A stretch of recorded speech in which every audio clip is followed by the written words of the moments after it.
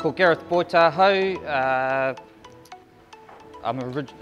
here to represent today. I'm feeling pretty humbled actually, to be honest. I'll go straight through the introductions and just start talking with things. I work for Te Whare Wānanga Taharangi. I have been a kaiako in the past, teacher in the realm of Te Ahu Taiao in the environmental studies program, and so I've been there for the past 4 years. So that's the reason why I've been asked to come here, given that my involvement within that education of environmental studies and the connection that Maramataka has within the world of mātauranga Māori. Pretty humbled to be standing up here amongst all of these rangatira of mātauranga Māori, being a Pākehā myself. I'm from Hamilton originally. I now reside in Murupara. I have always been an interested person with regards to nature and being out in the outdoors, mahina kai, growing kai. And so through that, I've always had an interest in the environment and that type of world. My major interest, although my mahi is at Te Whare Wānanga Taharangi, is in developing the little piece of whenua that my wife and I reside on near Murupara into, from what was formerly a bit of grazing land, pretty unproductive and dealt with, just like most of this country is, in a pretty unruling way. We moved there about 10 years ago and we got into a process of doing the normal thing. We've got some cows, some sheep, all these different animals to put onto our little block of land. And then I started going through the stresses of what farmers go through all the time and learning that whole process of mahi whenua, and started to realise, man, a lot of these things we're doing, not only have I learnt it through the process of environmental studies, but they're completely flawed. They require a huge amount of energy to be put into them, and what you get out of them in the end isn't really that much. And so the reason I went to Murupara, how I originally ended up there, was through working for Department of Conservation. So I spent about 8 years working in DOC, and I was a trainee ranger at first at Murupara working in the Whirinaki forest.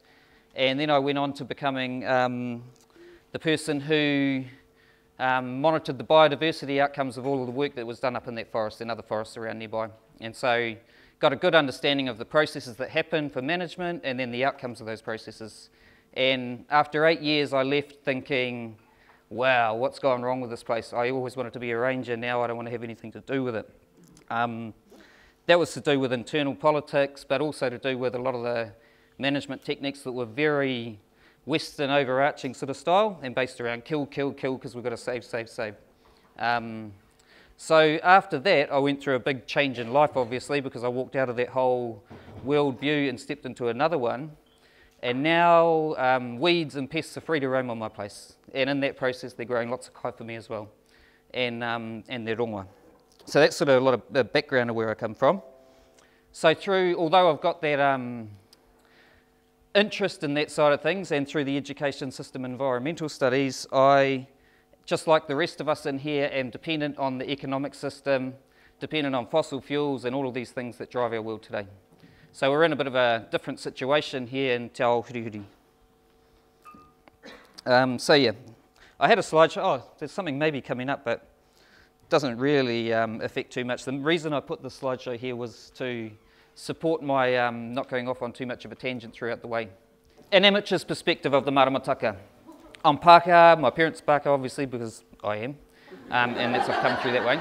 So I've never been brought up in the world of mātauranga Māori.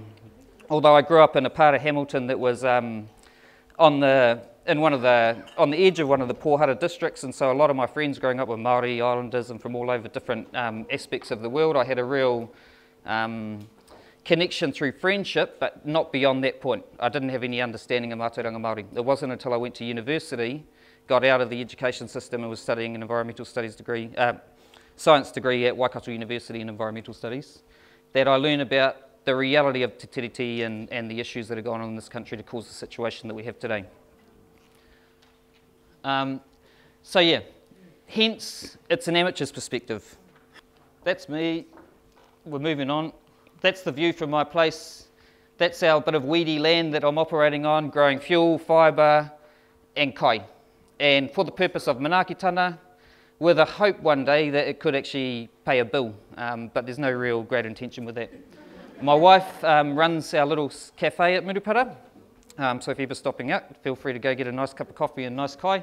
Some of the kai there will come from this land, especially anything with eggs in it, because our main product at the moment is eggs, because we're overrun with birds. In the event that they all disappear from the bush, we've got some to put back there. Okay, so throughout my mahi, I teach normally within papers like ecology, focus papers within the environmental studies degree. Our degree that we've been teaching in is currently gone and in the process of redevelopment so that they can bring back a better option. One of the parts of that that's being proposed is that there's a specific papers focused on Maramataka and astrology and seasons in order to be able to bring that through. So that's something I've been really pushing, that's a really important part of it. So watch that space. So how Maramataka has been introduced in the past and how I've delivered it through the environmental studies papers is really through a curriculum. So that curriculum was written down by one person at one point in time in their place in a contract under the Western system. Okay, so it's how it's delivered is under that sort of guise, I suppose. So we focus on mātauranga Māori and science combining in order to move ourselves forward in the best of both worlds sort of thing. What I've found is that they're two different systems. You can use science to verify mātauranga Māori, but why? It's been verified over 1,000 years. The science is already done. So it's a different form of science. So the word Western science is something that I try to avoid completely because it's not. Science is actually just a process of recording, measuring, analysing and then presenting it. And so Maramataka is the output of science. So yeah, I think what Maramataka has the potential to do though is to validate science and mātauranga Māori in general. So what we've got is throughout New Zealand history, we've got huge amounts of numerical Western data sets that are based around temporal differences, so changes in time. Maramataka has the potential to be able to make sense of some of the senseless stuff that's been created over time just by gathering data sets, working out what day things were happening and whether it was worth time. So one of the big things I found when I started learning about Maramataka was in doc, we go out and we measure, we'll do things like bird counts. And a bird count, like for kiwi, at night time, can you imagine, given an understanding, everyone's got a bit of an understanding of Maramataka here, could you imagine that that could be variable depending on which night we went out? So kiwi counts never ever take into account Maramataka. They only take into account the Gregorian week because it fits to a timetable when everyone's available, when we can schedule things to be together. And we're not in Maramataka to be able to schedule that at the moment. The future, the moi moia, the potential is that we could. And so one of my dreams that's becoming more obvious is that they're looking at it, treating it as a core subject within the environmental studies. I think that's a really good way to introduce it and bring some depth to Maramataka and the various different components of Maramataka. But the real dream is that we could actually schedule our entire degree based around Maramataka, not based around the Gregorian calendar. And that's difficult because everyone's got their things they do on Monday, Tuesday, Wednesday, Thursday, Friday, Saturday and Sunday. And so trying to fit certain things to work with that isn't always easy. And so you can imagine the dangers when we understand that Whirua is connected to the personification of evil, our, one of the children that was associated with some of those issues and instances in the world. So if we get Whirua coming in on a Thursday night when everyone's getting paid and off to the pub, imagine what sort of night that's going to be. If we've got Whirua coming in for the boxing fight night or something, could be a dangerous sort of situation. So, and you might not want to be there. So being able to arrange ourselves and schedule ourselves relative to Maramataka and make the Gregorian calendar fit would be a wonderful way forward. So yeah, what is Maramataka? It's just another form of a measure of time. There's no Maramataka, it's Ngā Maramataka. And our Maramataka in Aotearoa, if you look into the research, are very close to all of the Maramataka around the Pacific. And then I'd say if you were researching that type of connection back further, you'll find that Maramataka and words and connections go right back to Asia, South America, and the different connections that were happening throughout all the constant migration that was going over a long period of time. So the reason for it is to separate parts of the day and night, and it's based around our lifestyles now as to why we have a measure of time. And that's what I've found out about the whole thing. Back in the days, our day was dealt with by hunting, mahina kai, gathering food, rongoa, and so the times of day didn't really fit to a clock, they fitted to when times that work best. So if you look at our current measure of time, it's a universal time. So what it is, it means we've come into this global situation now and we've tried to figure out a way that we can measure it versus each other. But it's not a perfect scale by any means. That's why we have leap years, because there's no such thing, and the world is very dynamic. There's no way that we constantly can measure things in a linear scale, so we have to fix it up every now and then. And that's one of the reasons why people struggle with Maramataka, is because you have to constantly recalibrate yourself as you're moving along. So traditional timescales were based more like, this is my learning of timescales, of Māori timescales. So throughout teaching in environmental studies, I haven't had any real, I haven't delved into that concept at all actually, but my learnings go back to when I did Tarewa at Te Wānanga here. And that was in the division of Te Ata, through the various stages of the Ata. Now, none of us have even woken up most of the time before we've got through the Ata, and we're into the middle of the Ata and we've missed out on all those times a day. And divisions of the fact that the whole middle of the day doesn't matter whether it's 11 or 3 o'clock. Same things are happening at that time, they don't change. So we don't need to be so specific to a linear scale necessarily to fit within Maramataka.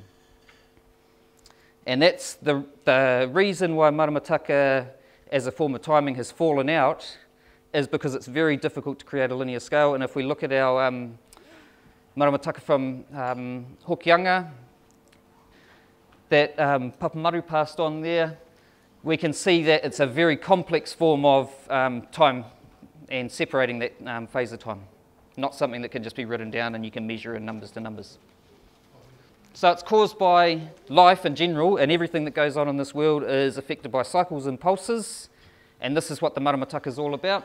So the sun, as we know, is part of a galaxy and solar system, that's centre of a solar system, part of a galaxy. It's cycling, moving around. The moon moves around the planet. It's the biggest thing connected to our Earth other than the planets that are further away. Planets are all moving, stars are all moving, and through those cycles we're cycling energy, nutrients, life and minerals. So everything natural is affected by the Maramataka. We've got a big issue in the modern day though, in that we have this concept of technology, and that's where we become the god, because we're the things that we've created. And so these are the self-sustaining little systems, but they're separate to nature. And even if we talk about solar power or digging up fossil fuels, they separate from nature. When certain things happen, those cycles and pulses stop, like the battery runs flat or the sun goes out on a solar panel or whatever it might be. So they're not part of the natural system. So technology fits with watches and clocks and all those sorts of things, phones. We all know what time it is most of the time these days. Even when I was a kid, we didn't know what time it was most of the time. But now everyone does, because we've got phones and all of these different things that go with us and keeping us knowing what the time is. So yeah, nature's driven by external cycles and pulses, and that's all natural matter, living or non-living. Internal cycles are governed by external cycles, so our pulses and all our different things going on by us are purely governed by all of those different spinnings and effects of rotation and connection to other celestial masses, you could say. So Mauri is a pretty real thing, in that Mauri is the existence of life within non-living, living things and that connection. And so Maramataka gives mana to the Mauri. Technologies driven by fossil fuels, whether it's the renewable or non-renewable. The hydro dam on the river that's providing electricity wouldn't exist without fossil fuels. The solar panel that the greenie gets so that he can be off the grid and be independent of all those bad pressures on the earth was made with things that came from mining. It's all dependent on fossil fuels.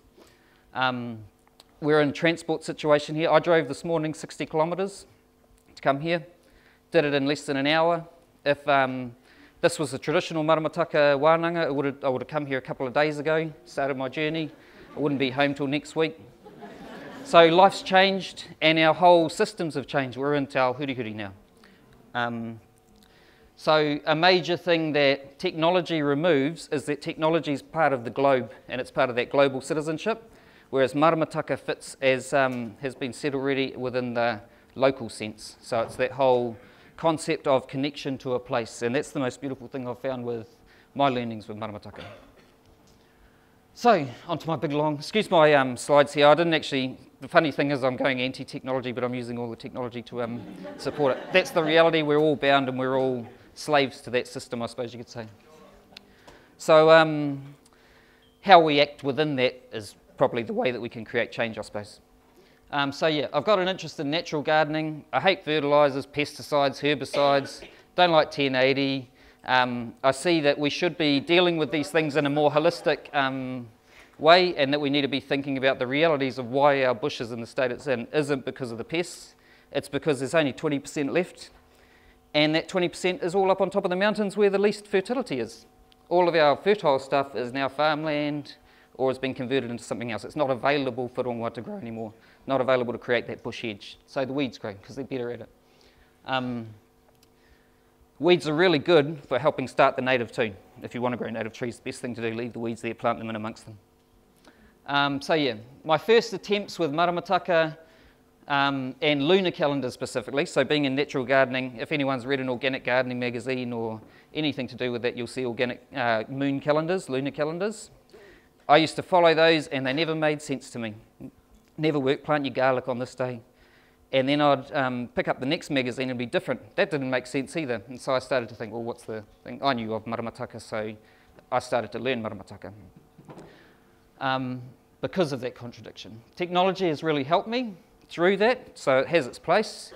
The RASNZ, which is the Royal Astronomical Society of New Zealand, presents very well calculated based on very correct and deep mathematics to get that calculation of when the peak of the various quarter phases of the moon are.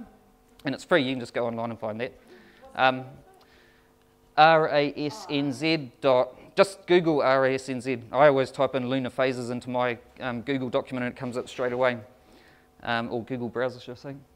So through that you can calibrate yourself quite well to the quarters if you know where your quarters lie within your Maramataka. And your Maramataka or your Maramataka o Te Rohe is really important because, and the reason why it's so connected to a place is where we are, if I go right back to the start,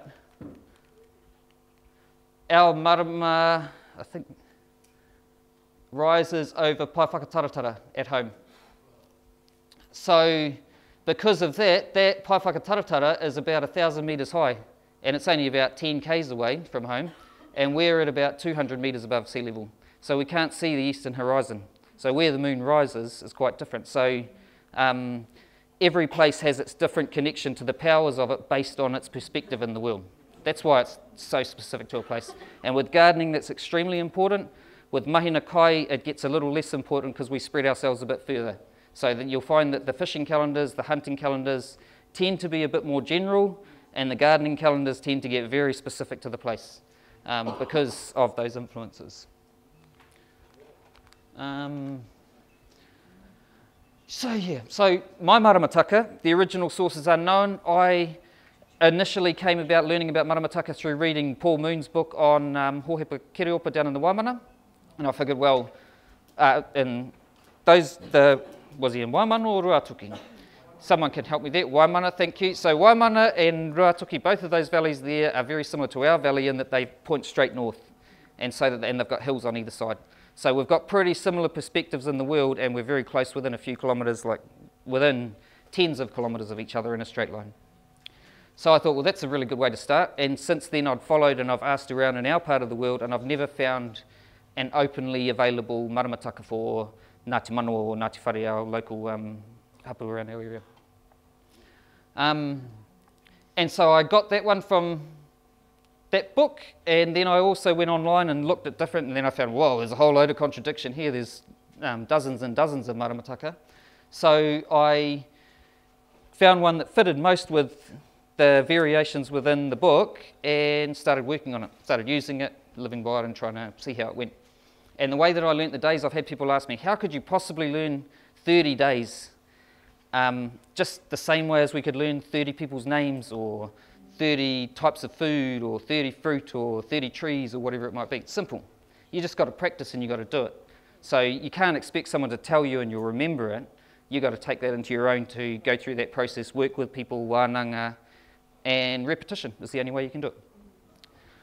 So the way I did it, I put it up, we've got a calendar in our wharepaku, I put the names of the months next to it, and I learnt them. And I worked out, I put onto that calendar the moon phases, drew them on of when they came and what time, and from that point I started learning every day. Obviously it's a place you go every day, and so it was one of those moments of forcing myself. That's never actually left that place, and it's kind of random because it's been there quite a few years now, but it's a kei aho. That was my way of learning, of getting those things. Okay, so one of the issues with Maramataka, it's central to a system of beliefs, so a worldview specific to the people that developed it. And part of a worldview is not correct. It's got to be the whole worldview. It's a holistic thing. So Maramataka, rongoa, kai, mahina kai, everything goes together. And then through that comes manaakitanga and all of the whanaungatanga and concepts that come through that. So one of the massive issues there is the belief system. We all have this, well, from my personal perspective, I'm Pākehā obviously, but I try to operate within the Māori worldview of the world is around me, not me being the centre of the world. So that's a really important thing. That's that selfish problem and all that sort of thing coming through again that we need to all overcome. Yeah, so that creates problems for us because we always are pressed with different issues that cause us to question our own activities possibly, and well, I find that for me anyway. I can't speak on behalf of everyone. Maramataka, with regards to calibration, one of the biggest things that fixed it from not quite making sense to making sense for me was that te pō comes before te ao. We all know this through the stories of creation, whether it be Pākehā creation stories or Māori creation stories, night comes before day. The day does not start at midnight, the day starts at sunset. So that's when the new day begins, starts with the pō, comes through to the day. Once you get that sussed, it kind of helps to get those names right and how the things work with them. And it's really important because when you get into dangerous points of the month, like where Orongonui leads into Mutu Whenua on my calendar that I follow, if you get it wrong, you're stepping from a really good time into a really bad time, and you could be acting in a way that's dangerous for that time of month. So that was a really good thing. The other way I calibrate personally is on tamatea and tangaroa. Tamatea, aio, the day that I have, the third day of tamatea, is the first quarter of the moon. And it's really difficult to tell when the moon is new because you can't see it. It's really difficult to tell when the moon is full because from an extremely full moon to an almost full moon is quite different, quite similar, should I say. But it's really easy to tell when it's a quarter moon because it's a perfectly straight line up and down, or normally on an angle like that. So that's the calibration time. Go onto that RASN website and you've got every fortnight you're calibrated, even if you're going out a little bit with your Maramataka. And you'll find that when you're practicing, you do get lost in time. And that whole concept of you don't know what time it is, no one knows what time it is. So yeah. So I got into using, because I used to be a hard out trout fisherman. And one of the things when I first started getting into it was asking a friend of mine, and he said, nah, doesn't work on Pākehā things. I won't say that word in this place, but it's wrong.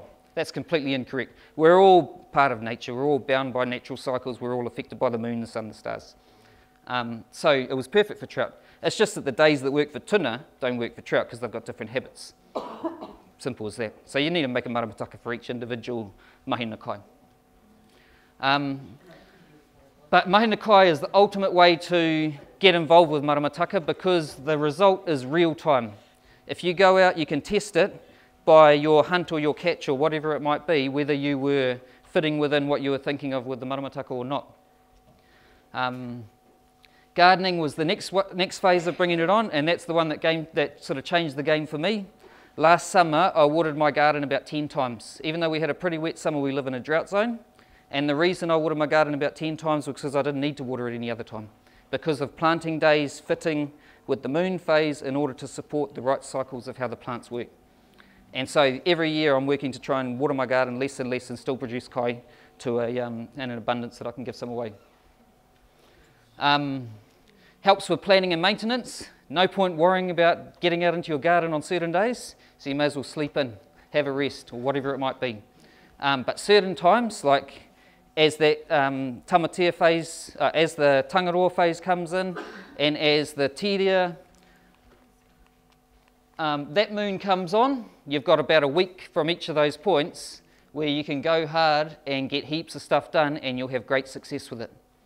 So it's really cool for the concept of planning and what you're going to have coming up. And you don't need to get stressed out with, oh, I haven't done this or that. You don't need to do it on that day. You just leave it. So when you become more in touch with the natural cycles, I think you become less bound to that time, to the Gregorian calendar, all those sorts of things. Gregor, I don't know, does anyone know the history of, I keep meaning to look that up and find out where Gregor come from, but I assume he was, does anyone in the room know before I go on?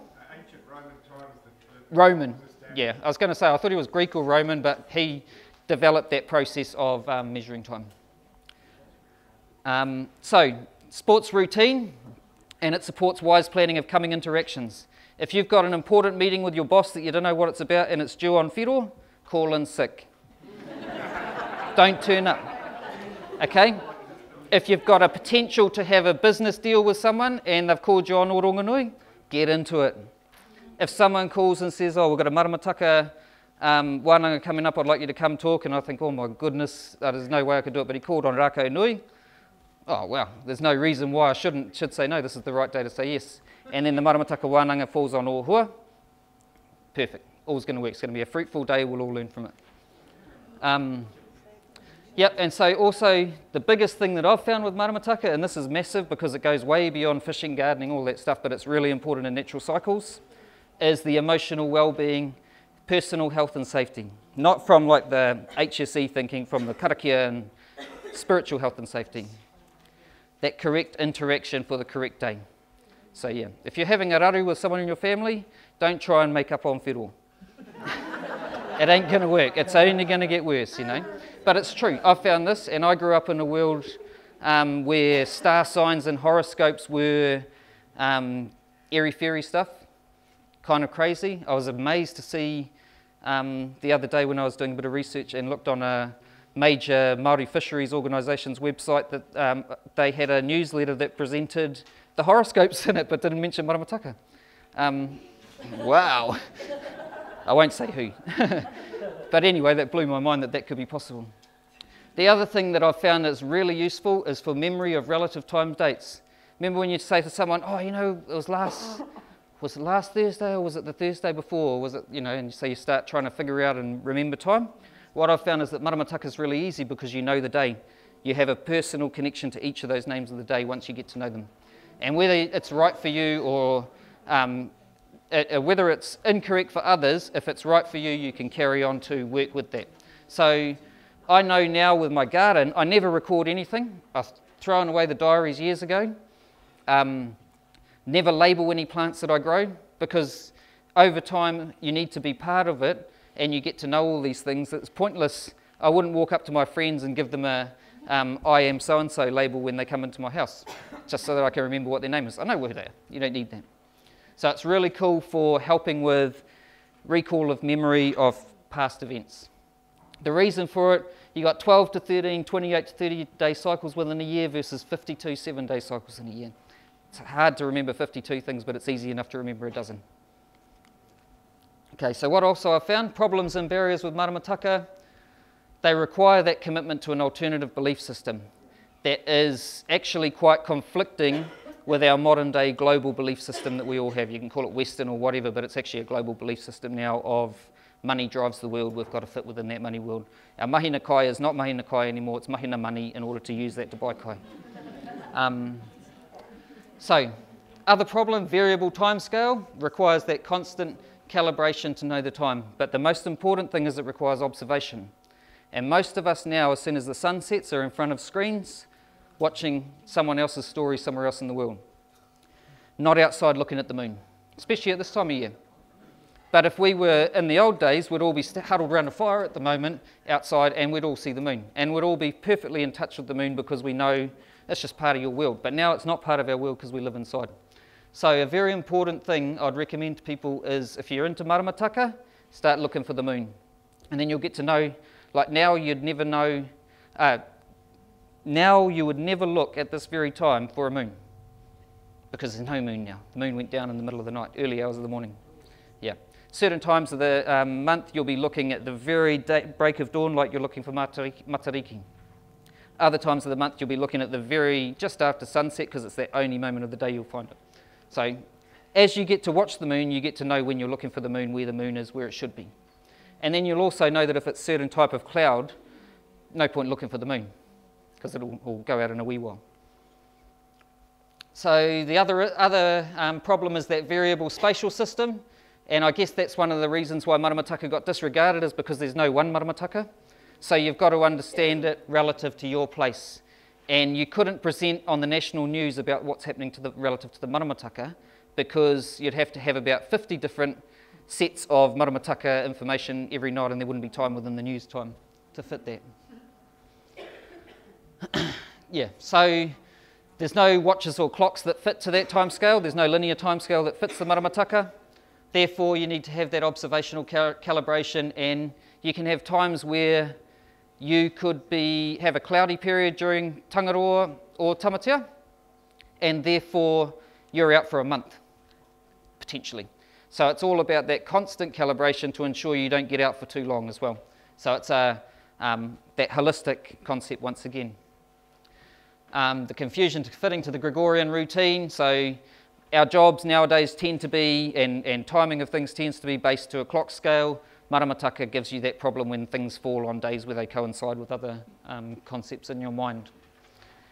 And then one of the problems, we're all stuck inside. We lose touch with Maramataka and all natural cycles because of the fact that we're disconnected from it. We're not even touching the ground in here, you know. And this is a special whare connected to a very special place that's purely about connecting to the whenua.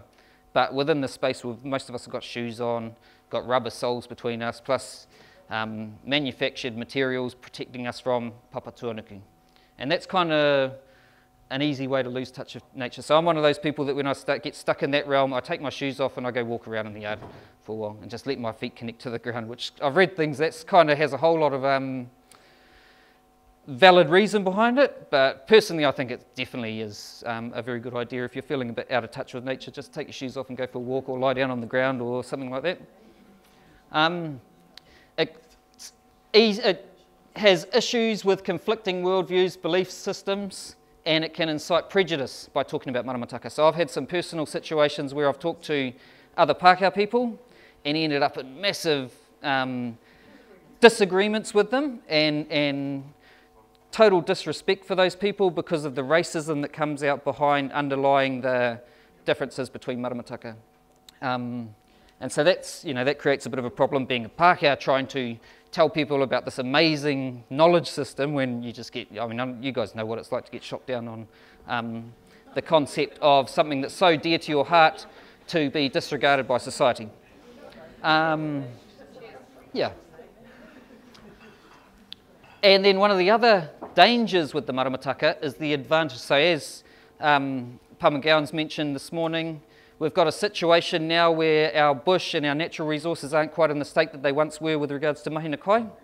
So we've got a limited resource now compared to the potential of what it once was and what people may expect from it.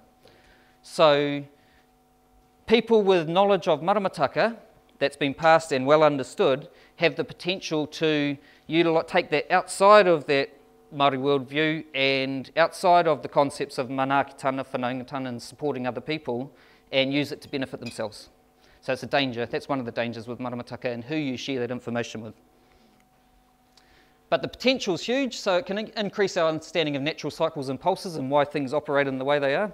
Science is forever trying to understand this stuff, and it'll forever keep trying because it completely removes itself from those natural cycles in most situations. Old knowledge, observation over time, that's what helps us understand these cycles and pulses. It can help us maximise efficiency of time. Don't waste time doing things on days when they don't matter. Have a holiday.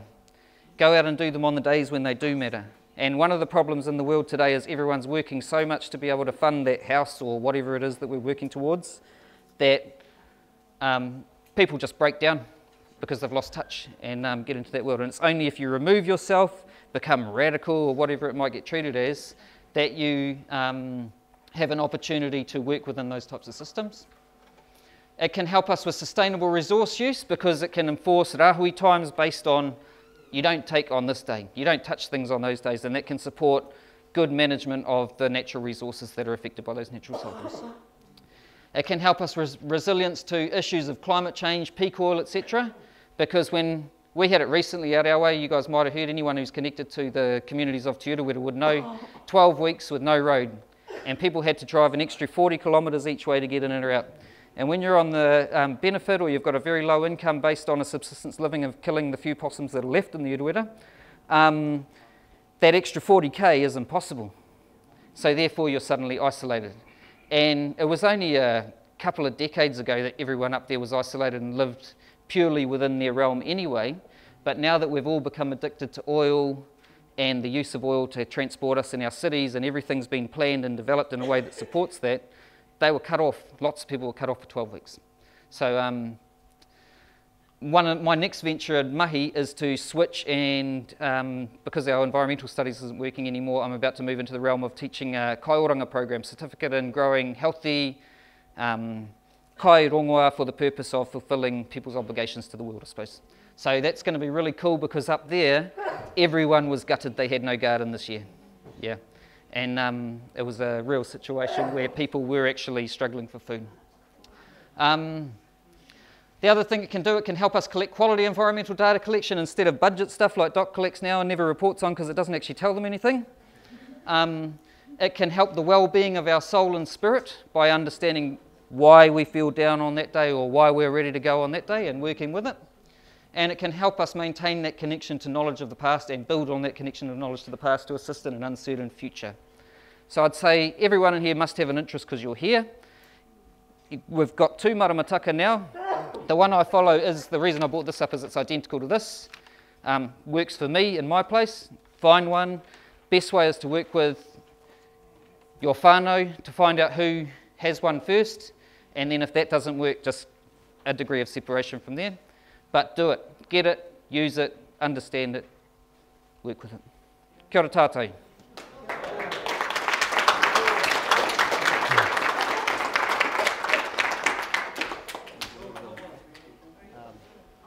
Quick part, yeah, I'm sure there's going to be a lot of comment then a question.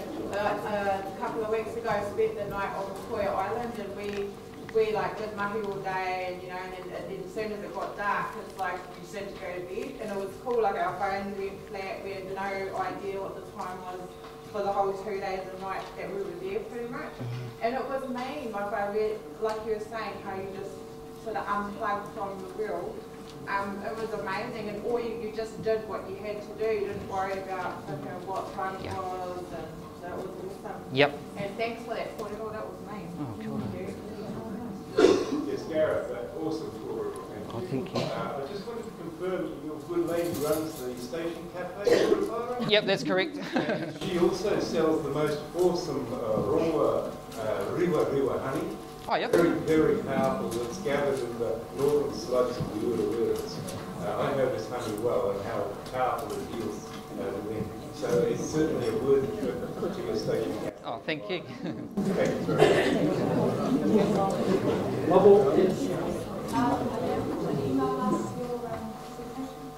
much. Yeah. Have you got contacts, emails for people? Yeah, let Jade know because it's on his computer, so no problem. Oh, and are you doing your thing at Awanui? Kaioranga certificate? Yeah. Yeah, it's through Te Whanau Awanuiarangi, but we're teaching it at Te Whaiti. Yeah, so it's going to be on location, and it's going to be through the kura there, but with adult students, obviously. Good. probably a good point. Nice to meet you, brother. I don't want to actually work with you, but I've been so flat out we haven't even met. Oh, kia ora. I don't know half of my organisation. My name is Krishna, and yeah, just beautiful to have that perspective from a Pākehā perspective, and we all learning that we all Pākehā, we all Māori, whatever that means. So it's about whole redefining all of these tikanga, all these concepts, And so thank you for that big wake-up call. It's wonderful, man. Also, just another advert, some great commercial break there. And I just want to add to the advertising here for Taoranga to know that Wānanga is looking at expanding Taoranga to where you are at the moment. And so to give you an idea, that program was only given the green light in 2016, in January 2016. They run it in the first, in 2016 that year, and now they're up to lots of cohorts across the country, lots and lots, way more than expected. So we had to put the cap on it for now, but now it's going to grow. So just give the Whanau a call. I know that Toyopamai is also running. There's no such thing as competition when it comes to this thing. It's about cooperation and collaboration, and that's what we're doing as well. So it's a whole new way of education. So give anybody or any of these Kuratini a call, and they'll help you out. I'm just wondering how, in your experience on taking on this lifestyle, how did it work for your employment? And I assume your wahine lives like this as well, because you guys live together. So obviously most jobs require you to work during the week. Did you work around it? Was there any way that you worked around it, or that your wahine worked around it? Because I imagine the cafe is, I don't know how that works. Yeah, so she's really bound, and it causes a whole lot of problems. So she's the Māori of our relationship, and I'm the Maramataka one in our relationship more than anything. She's always asking me, oh, what's the day today? Oh, geez, you should learn, it's on the toilet wall. Anyway, so with regards to the cafe though, what I notice is quite often there'll be, I guess I probably am the one that acts in that way a bit more. On certain days I'm ready for action in the morning, and other days I'm just kicking back. And so it affects her in a way that quite often a lot of people will get hoha because she'll be late. You know, people will be there, it's supposed to open at 8:30, you're not there. Or not even, some days we don't even open the cafe. And people will get really hoha because of the fact that this is what they were planning on doing. And so it's a conflict with their worldview as well. But living in Murupara, most people are in touch with nature in Murupara in some way or another. And so that doesn't affect it too much from our community perspective. And with regards to my mahi works on a, like could be teaching on the evening, could be doing weekend, noho, all sorts of things. So it's really flexible time-wise, and so it actually works really easily. And so I can only give great credit to having that opportunity to be able to do that, because in most situations it's really difficult. Yeah. How long does your course run? The Kaioranga? You're the one that's working? Yeah. Yep, starts in September and goes through till middle of next year, so it's sort of following a growing season. What day is it today on the Maramataka? For me, I'm in one of those extended periods at the moment that runs through at the tamatea through to the rako phases, and so it seems like it's dragged out an extra day, and I'm still in Ohua. So it's not Oturu? No. Oturu in my calendar, and I've seen this differently too, so don't say, I'd hate to say that it's wrong, but within the Maramataka I follow, Oturu is the absolute full moon. And that's the day before the moon rises on the horizon. This one, bro, today's actually good. Yeah. And so that one, we're not in Hokianga Harbour at the moment, so I'd say, and we're not in Murupara at the moment, so I'd say that it's right. Of course it's right. Yeah. That's one my mother was just, how I worked it out, what it is here. Yeah, so that's why I say that connection to places. Kia ora koutou.